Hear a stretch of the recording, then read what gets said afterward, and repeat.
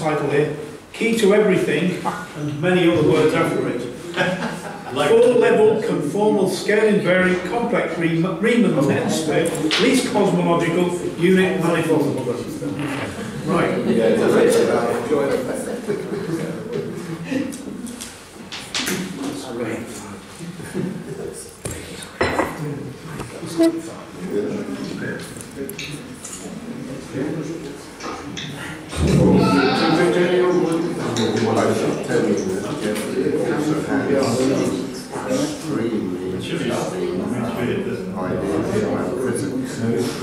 I'd love to talk to them. It's the best thing to say. What happened? Yeah, I deal with, I'm not a certain person. No, I think people would stop actually this round. I can't speculative about population increasing. Our complementary sampling is increasing. Birth rates are quite so fast now. I mean, except for Africa, all the projections are not. I look at very rapid population. Italy. I'm going to give first a 90-second. The heck is that? Oh, I see it's different on my computer. A few years ago, I wanted to have a conference in the U.S., the Vigier conference, I hadn't had for a while. So Peter suggested this Muslim friend, Sabah Karam. So I think that was 2012 or 14, I remember. Yeah, 2014. 2014. During the Baltimore. Yeah, Baltimore. During the conference, he has a dream. These huge letters, SPQR. That's all, just this big letters. And he doesn't know what it is, so he Googles it and finds out that it's Senatus Popules Romanus, the Senate and people of Rome, which is, and they still use it from ancient times. The ancient Roman emperor coins have that on them, and then the city of Rome uses it. So if you've been looking still carefully... on the drain covers? Huh? Still on all the drain covers in Rome? Oh yeah, everywhere, all kinds of things. Sabah, Peter, Q for Kaufman, because he has a special place, and then Ricardo at the end. And this is again in the coins and some of the stuff in Rome. And here you see the team. Now, some of you who know me well know that besides being a theoretical physicist, I'm a high priest. And I've spent I'm a life at learning transcendence. So I've tried for years to get Peter and Lou with the team to, they won't pay a bit of attention to my model because it's way outside the box and they think I'm a loony anyway. So I say, so God, God or the Jungian polysynchronicity is trying to help. I told it to Peter a couple of days ago, that God is helping. He goes, ha! So there's still, she forgets, of course, you're going to forget that. So there's still a gap between, I need the team to, I can't do the math alone, which I'll get to on the next little bit. So then I'm going to go, that's all for that one. Okay, go away. To the main. First of all, I probably should apologize that slideshow from the beginning. That this talk is somewhat conceptual and axiomatic, so you'll have to bear with me on that. So this. You got an abstract of the title? I do. Yeah. Which was shorter? Probably. Anyway, I'm one of the few of the opinion that since the time of Galileo, you know that religious leaders were pretty much morons, and they wanted to kill Galileo, and Copernicus waited until his deathbed. So there's been a rift between science and theology for hundreds of years, but. Epistemologically, especially with completing the tools of epistemology, they're really opposite ends of the long spectrum. Transcendence doesn't take away from empiricism, it just makes it quicker and easier. I remember, for example, a long time ago, some of the greatest philosophers of the age at a conference and they sat around a little room half the size of this. I'll do this one for the rest of my life. I'll do this one like the spokes of the wheel. So with transcendence, you can say, well, the answer's over here and get there quicker. I'm not going to take the time to read that. So I've been, for the last 20 years or more, developing a new anthropic cosmology, which exists mostly in third regime physics, classical, quantum, the next regime, which is imminent, is unified field mechanics, or where Einstein's unified field will reside. So I've been starting to notice that there's some conformal scale-invariant properties to, I have a least cosmological unit, which it's part of it rests in quantum space, and the other part of it rests in the brain world in M theory, and it's a part of a gating mechanism. So, but I think it was, April, I forget when Easter was, I woke up 3 o'clock in the morning and I'd been telling my friends, greetings from the opposite side of the earth. And then when I woke up at 3 a.m., I said, oh, antipode just occurred to me. Then I found out there's a Google app with the antipode. And that got me thinking, so the lowest, and I'm not going to go into this, spend any time on it. I've been lecturing various groups, not all of you know about it, but you can go on the 3 Archives, ResearchGate, academia.edu, or the reverse picture, and I have dozens of papers that you can see my attempt at this least cosmological unit, which that's a very rough conceptual drawing, and it's tessellating. If you stare at that, it's like the ambiguous cubes, and you can see that it oscillates not only within each little hexagon, but larger and smaller sizes too. I have the unexpanded noetic field equation is very simple. It's almost like Newton's F equals ma, but you can make it as complex as you want. And we will see in a minute when we get into some of the topology that it reverses overcrossings, undercrossings, and from field to wave particle duality thing. So the second level is, I found, and I'm not going to go into this, but our Russian colleagues may have been looking into the conformal changes in molecules and things. So there's a similar structure to this least cosmological unit in cellular conformations. Recently, I wrote a paper on love. And so that would be the next level to the observer. And I found the same structure with this unit. I'm a Cartesian dualist, by the way. None of this works in the cognitive model of mind equals brain. This is all about an anthropic cosmology. So I noted, so I wrote a paper, a spiritual basis for physical cosmology of spiritual union. And it tells some about the structure and how, it's almost like a little laser. When you get to a certain point where you like each other enough, kind of the mirrors align automatically, and then love is kind of like a laser super radiance. You can also get this online, either from the Journal of Consciousness Exploration and Research, or on the Vixar archive. So,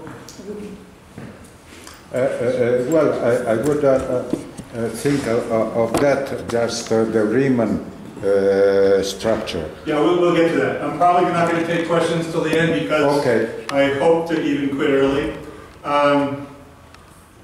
So, and this was the funny one, which I kind of accepted a little bit of the Gaia principle because my first degree was in clinical psychology, so I was partial to the Jungian collective unconscious being physically real. And the best evidence for that was like you get an idiot savant who's been like an Appalachian, isolated from the whole world with no education, and he can recite the weather for a 100-year period perfectly, like it's in the almanac. So there is some, and I also wrote a paper that's in press, the origin of sexual preference. It's not genetic, it's not psychiatric, it has a Cartesian element. And I model that after every 250,000 years the North and South Pole reverse because of solar wind and flares. If you have two mentally ill or one mentally ill parents, there's a time early on in embryonic development where the force can reverse the enema and animus. That's another story that you can look into later if you're interested. So there is quite a bit of evidence for Pangea. This one shows a little bit about how the continents came together and separated, and the Bible suggests they're going to come back together. So I looked for evidence of that because, and I found out that India, I think, is the fastest, about half a foot a year. Australia, a couple of inches, and the rest of them are only going hundredths of an inch. So I thought maybe you could watch and see, you know, if a Judeo-Christian millennium is going to start, are they going to slow down and reverse, or something like that. But the obvious thing is that you probably didn't realize, the GPS satellites have to be constantly updated because of continental drift. That's just kind of a curious little footnote. So if you look at the Google app for the antipode of the temple in Israel, it's on one side of Australia. Mormon doctrine is another temple, so there's two, and it's in the U.S. and on the other side of Australia. And that's not very, there's only a few hints of that in the scriptures. So then I just said, well, I'll make the center of Australia, where is that antipode? And it's in the, you can see where it is in the ocean. So the suggestion is, if you look at the, you can't see it easily from this diagram, but what's going to happen is those two antipodes of the temple in Jerusalem and the temple in Adam-on-Diamond in Americas, and I was dumbfounded, that's a very obscure word, Adam-on-Diamond, but it was in the Google app. They will be together at the same point. And this in a sense is where the Riemann, the least cosmological unit is really a higher dimensional Riemann sphere, you know, the 0 point and the infinity point, and part of the gate that opens. It has to be closed or in time for us. If it was full open, we wouldn't abide time. God is right here, and so like a lighthouse flashing, the gate opens like this. This gate is locked by the uncertainty principle. So the whole thing of designing all this is to surmount the uncertainty principle and have access to the next regime. We'll get to that in a minute.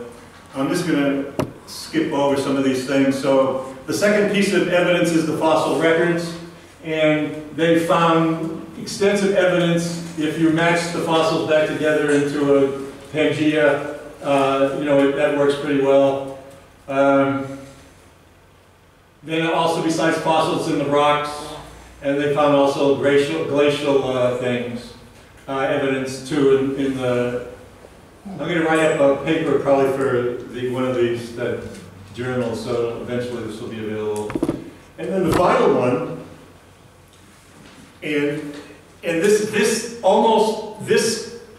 conformal scale-invariant structure to the least unit in the Riemann sphere structure that, you know, God is the great physicist, so somehow it gives God power when all those things line up. It's just kind of, to me, it's miraculous.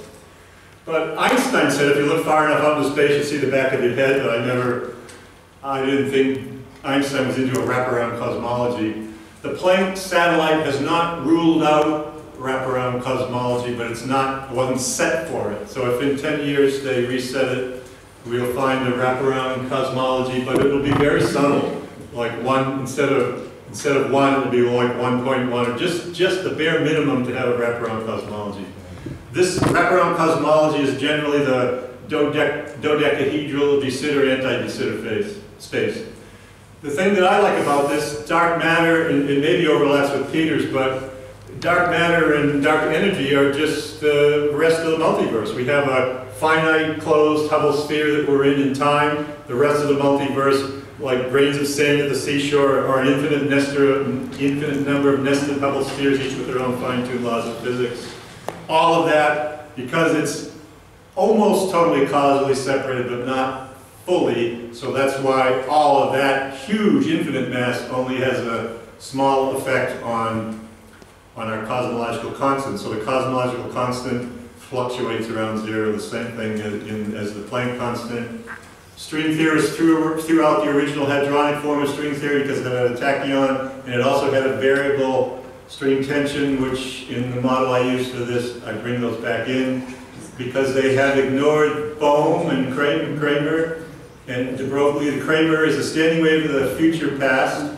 If you think of that as a one-dimensional standing wave, that's absurd, and it seems silly, but hyperspherical standing wave. So you have a virtual tardon-tachyon interaction as part of that. And I guess I won't really say much about the Riemann sphere, but part of this whole conformal scale-invariant thing is a Riemann manifold, which helps the way the thing operates. We're going to go now to explain some more of this in a different way. Let's see what we got. All right. Slideshow from the beginning. And so this is a standard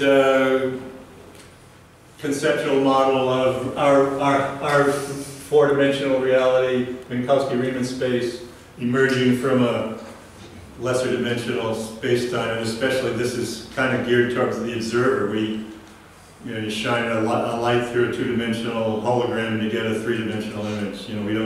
We haven't done it anywhere near enough work on that.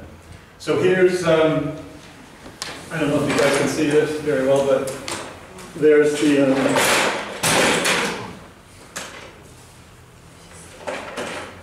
this is our view of reality on the left here, right now, the current view. And it's from the first 90-second advertisement for SPQR. The logo of my hotel in Kuala Lumpur, that's what it was, but there's been dozens of these synchronicities. So I think eventually we'll write a paper on Pauli-Young synchronicities. But the one on the right is more what we're in this virtual reality for our minds as observers in 3 space. Thank you, Anton. So we get something that looks like that.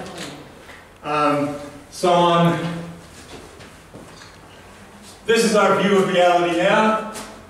The locus of points or a line element, the quantum mechanics is the basement of reality. This is the stochastic quantum foam, and it's experimentally verified by the uncertainty principle. So the first thing is to do something else. Physicists have ignored the Dirac polarized vacuum because they think it conflicts with Gauge's theory. That's nonsense. It doesn't, and you can find rigorous proofs of that. The best evidence, which almost demand the existence of a Dirac polarized vacuum, is the Casimir effect. Lesser can't really exist without a Dirac polarized vacuum. Lesser are the Zeeman and Aharonov-Bohm effects. So this would mean, again, metaphor. I did this because I was kind of teasing Peter about quaternions and his space anti-space. So then, hidden in this is there's a beat frequency, space between the basement of reality and there's a gate. We're going to design a gating mechanism into third regime reality. Another metaphor. So the whole thing is, this is our fermion vertex, our zero-dimensional singularity. Fake, virtual. We need to have a higher dimensional brain world structure, and it's easy to do the first level up, but this should have more. This should have more of these brain worlds. So there's the other thing is string theory is looking for one unique compactification to create the standard model. In this model, there's a continuous state compactification, 12, 11, 10 down. It gets down near virtual Planck. It never approaches Planck, and the Riemann sphere flips and it starts over again. And part of that is the handshaking of these brains. This is kind of Kramer-like. The present as a standing wave in the future past in complex 8 space, but you really need more complexity to that. I just want to give you a taste and a flavor. You can go and find these things to study. It's like, read the latest paper on Indian quantum computing, you know, it takes a week to read it, so, you know, I can only do what I can do. So again, traditional atom, neutron protein, the quarks, this is the cut into third regime. And as Fine Peter's paper in our last proceedings on dimensionality, it talks about how beautifully three is such an important number. So this is a Calabi-Yau manifold, and I'm showing this is the three-space line element in between with the brane elements behind. I'm slowly building up to figure how do these things transform. I started to design an ontological phase topological field theory. It's a step between a past quantum field theory and topological quantum field theory. So here's another look at this. Here's our zero-dimensional point particle. Lou calls this a shadow. In three space, we don't see any of this because of the uncertainty principle, but this is really a mere symmetric structure of overcrossings and undercrossings. This is the first level up. This is, I guess, only an XY, but you need more. Again, another metaphor for this. Here is the three-space line element. Hidden is the high-dimensional brane structure, that the unified mechanical object, which builds this up. If you get anything out of this lecture, no longer think of a proton or something as a three-dimensional object in Euclidean or space or Minkowski space. If you want to get a leadership position and go on and get prepared for the next regime, you must start thinking about matter. And string theory hints at that already, but they don't go very far into it. So the barrier from quantum mechanical uncertainty into segue, virtually every physicist says because we don't see the Kaluza-Klein in additional dimensions, they curl up the Planck scale. Not the only interpretation. Subtracted interferometry, you can have infinite size extra dimensions like Randall-Sundrum, and lesser like Lisa's are infinite. Nima Carney-Hamlets are a millimeter. So Euclidean space, this is the manifold that you need to get through. And so the experiment, which I'm going to end with, all spectroscopy is done in three space. Vigier postulated tight-bound states in hydrogen below the lowest Bohr orbit. Sounds like nonsense.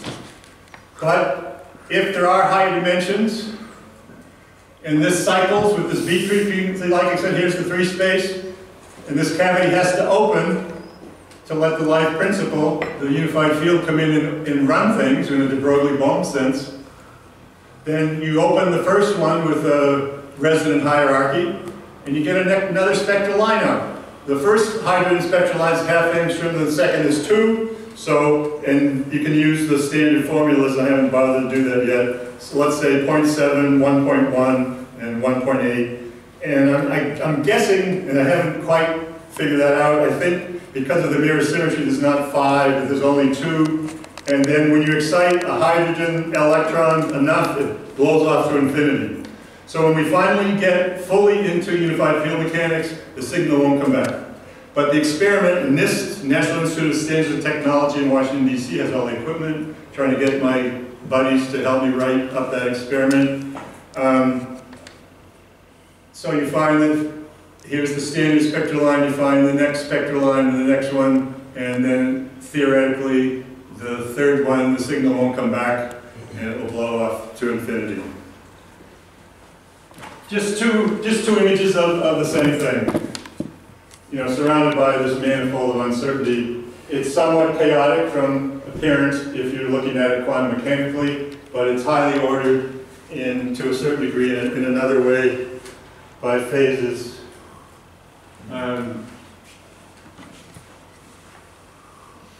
This is the best diagram I could figure out so far.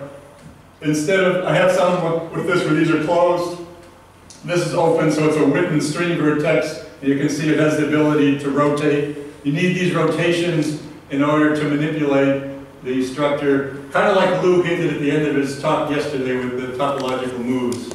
These are field lines, you know, like de Broglie-Bohm super quantum potential field lines that manipulate the rotations of this, and you know, blah blah blah, and the other one. So this, the tessellation of space-time can be metaphorically look something like this. This has enough degrees of freedom if you followed the description in Tom Toffoli in a book, 1996, Physcomp 96, where he talked about using electromagnetics had not been used much at that time towards building a quantum computer, but this can you know, like you know what a Necker ambiguous cube is. You stare at it and the vertices switch. You get a lot of that out of that structure. Again, so you can have an array of these. I don't know yet quite how to close pack this. This is key, how to close pack this. What is one least unit cannot stand alone. It would be like a quark. And it looks like probably this, I think this says 12, that will be sufficient to give the least unit its higher dimensional structure so that it can go through all the degrees of freedom. A quantum particle in a box, subject to decoherence and the uncertainty principle. The mirror image of the mirror image is causally free. That's as far as you have to go. This complex structure with all this nonsense has to just have enough brain.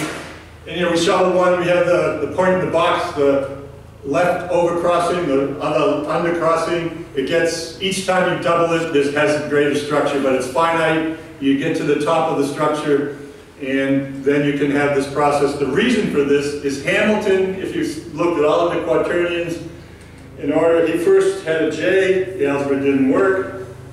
He added a K, the algebra had closure. What did he sacrifice? Commutativity. With a system that doesn't commute, you can keep building on it, but you're still stuck. So these rotations, you get enough rotations so you can do topological moves to momentarily break the closure, have commutativity, and then cycle back and forth. It can again be full open. It has to be like a lighthouse flashing, where it oscillates. That's the whole reason for all this unbelievable nonsense, which I'm sure may appear to you that way. One of the ways to start thinking about how to design this is to blow up a hypercube. And these go together. You may have seen the little animations, and I didn't put one on this, but you have the inside cube and the outside cube, and the inside becomes the outside. So then usually when I show the animation, I'll do one up X, Y, or up and down, and then another left, right. But you need to have three. And I don't have the computer program or the skills to have them like be a trefoil and intertwine with each other. So you'd have one, the left symmetry, say, doing that, and the right symmetry would be doing another one, and then at some point they would mix. The other thing is, Elizabeth Rauscher was the one who told me about that. A superluminal Lorentz boost, a spatial dimension becomes a temporal dimension. I boost it again, it's an energy dimension, that's my de Broglie-Bohm control factor of the unified field. This came from Penrose. You can see, you can make these in the double hypercubes, and you can see it has a wave particle duality hidden into this, so you can begin to see how to try to develop this this topology. This is Peter's famous space anti-space, a normal quaternion point, zeta-bewegung across to the anti-space, virtual particles or Planck time oscillating back and forth. Starting here at a standard model point, then you get the chirality, and then you go towards Peter. So that's kind of our starting point beyond the standard model, is to take Peter's work. Another view of this, if you look at this part, these vertices switch, the foreground becomes the foreground. The three known forces are phenomenological. They're mediated by a quantum force, the photon electromagnetism.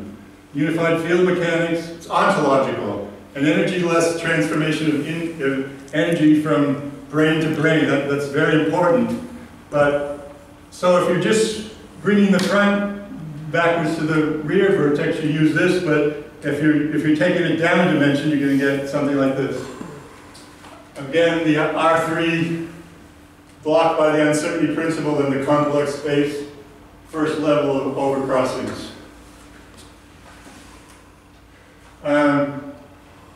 Peter had always told me not to bother with octonions because they weren't necessary. The other beautiful thing that Peter taught me was that you can do anything with mathematics, anything at all.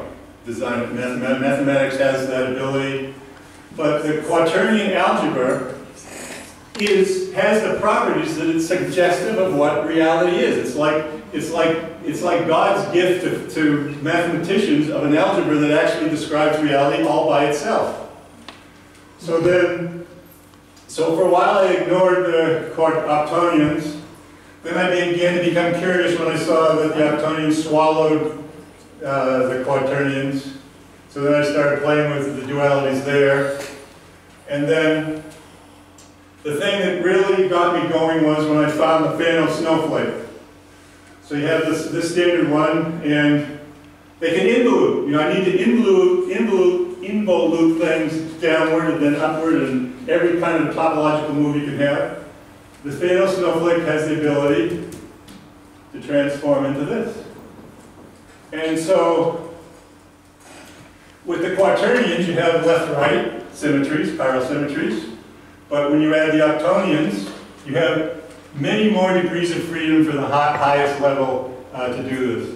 And so, as you may know, the octonions sacrificed associativity. So I said, well, what kind of a problem is that? But basically, the quaternions bear most of the work. All the octonions have to do is direct something. So you can do that with associativity. And so, in a sense, you have all the pieces. The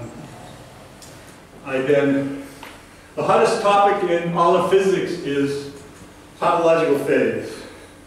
I went to 2 workshops in a summer school in Singapore this summer. Next year, Princeton, one of the leaders of our world of science, is having a year of topological phase. This is a standard Feynman diagram for a neutrino or a Majorana fermion. And if you take, it's being generalized, not just for neutrinos or Dirac particles, but it's being generalized as a general principle now. So you can begin to get more degrees of freedom for that. And then I've tried to take it one extra step. It's applied to two-dimensional quantum Hall carbon, what's the carbon? The graphene. And it's the hottest one. It's the major arena for quantum computing because you get a topologically protect. The last big problem with quantum computing is decoherence. So, anion, quantum Hall, graphene effects have that topologically protected state, but they can't access it in force space in the standard model. So, if you add my unified field mechanics model, you'll be able to have, this doesn't have all the degrees of freedom, but because you have this additional copy of these extra degrees of freedom, you'll be able to use that. But the Andean quantum computer will be cryogenic and room size and costs 30, 40 millions of dollars. My model, because by simple NMR resonance, it's tabletop and low energy, can be used, so it'll end up. They may build one of these big quantum computers first, if they ever figure this out, and they may. I keep watching the literature, and they're so close I can't believe they haven't broken through. But you're limited if you use the standard model. It's much so easy with the extra degrees of freedom. But we're that close to getting a quantum computer. Somebody's going to do there's only one experiment. And I've had help designing it, whether I do it or kick the bucket and somebody else does it. That's how it's going to happen. There's no other choice. Lou started to hint at some of these. You see, I put this to show you some of the ways of some of these topological moves can occur. And in this sense, they're showing more of a reduction in dimensionality. But I just wanted to show you that this, pretty much loose talk was much better than this drop that I just put in this. A repeat of the snowflake thing as a reminder. And this shows you, somebody did quite a big deal of these types of moves for the Jones polynomial. Kovanov's work on the categorization of the Jones polynomial. So, unfortunately, it's going to take something like this, but it will all, because of the symmetry, it will all fit together. And anyway, I wanted to give you a taste of where we're going. You can't say any of this in 1 hour, even if I chose the least unit or any one of the things. So I wanted to give you an overview of the whole thing, and I hope it was of some minimal value. I don't know where I'm supposed to end if there's time for a question. Dino, question from Dino. Richard? Well, Okay, you're answering questions? Yes, I can do it just as well from over here. okay. Yes, Dino. Well, the point is about transcendence. Yes. I think it's a serious point. So I don't want to give the impression that I am dismissive. I think it's a serious point. But in order to explain my argument, I shall make reference to the Riemann hypersphere. Because I think it's you bring transcendence in, just saying God's gift to mathematician's mind or God's design, and you stop there. I think that transcendence, in my understanding of it, can be analyzed just as the cosmological universe. Why? For instance, I take Riemann's sphere was used by cosmologists, as far as I know, to model the background radiation.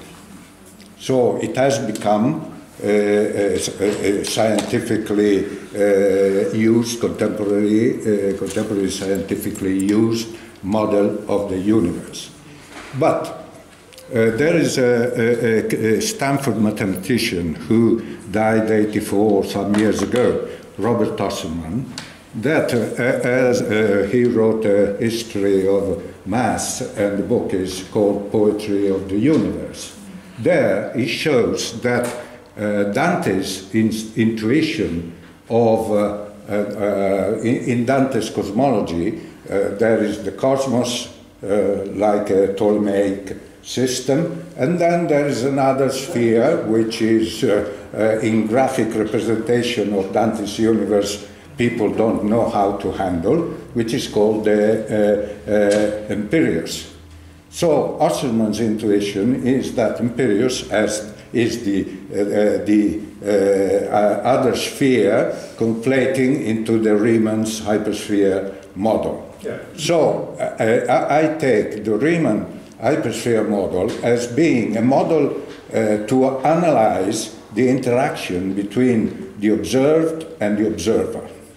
And it says a lot about transcendence.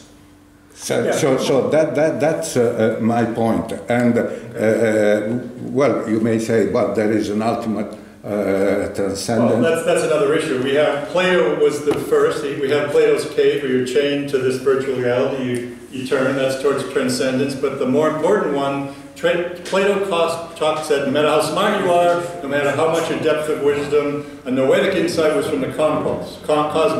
So if this is an anthropic multiverse, we can expect, whether you want to give it some godlike thing or you just want to say it's part of the unified field, it doesn't make any difference to me. It's still, transcendence is the final tool of epistemology, and you can use it as a tool in scientific theory formation. That's simple. And the Riemann sphere is very important to it. I also wrote a paper with Vigier on the symmetry of absorption and emission for cosmic microwave background radiation and redshift as an ordered part of the background. So that to conclude, my point is how much is there of an objective structure of reality and how much is the structure of mathematical thinking which makes sense of what... Yeah, well, so far we don't have access to it. We need third regime physics to have access to it. Then, right now it's a theory, abstract, but we will soon have experimental access to it. In my opinion. Okay. Do I end at one or am I past? Yeah, we're going to end at one. Okay. Any further questions or comments? I really like your diagrams. Did you draw them all? Or? Pretty much. Yeah. I steal and pitch and patch and cut, you know. But yesterday I was having a conversation with Lou, and we were talking about the drawing of diagrams and how diagrams are presented, and he was talking about Euclid, the Euclid geometrical diagrams, and the fact that when you actually see it on the page, it just kind of lots of lines and, you know, things, and you think, well, how did it get there? What was going through his head when he was doing it? And I had that feeling with yours. I thought what I really would like to see is actually your drawing of those diagrams and to see what the sense was in the way the symbols were connected, because it didn't really come through in just presenting them as a sort of as a straight. And there was hardly any commentary on the figures. I apologize for that. Yeah, but it would be really good because we've got technology now. You can animate the drawing of these things. You know, just get a tablet or something and just or even video yourself drawing it, and that actually talk through what the different parts of it are and explain how they're connected. Yeah. Because that I think. I can do that with some the process is lost because after, you know, the computer's cluttered. So when I get to the final one, a lot of times I erase. But this stuff clearly means something to you. And the more that we can do to actually convey the meaning. Well, but if you take the hexagon and also perceptually, you can interpret as a double 3D cube. You just focus on that idea and you see them. I get of professional physicist mathematicians, only about 20% appreciate conceptual diagrams. The rest want to see the equation. But on a final note, you see a paper from CERN with 25 authors. I invite any of you to help do this third regime experiment. If you want to be part of it, just come and join in. You know, this is. In our lifetime, this hasn't been a paradigm shift for 100 years. This is it for us. So let's have some fun with it. Okay. Any further questions or comments? Okay, let's thank Richard and all.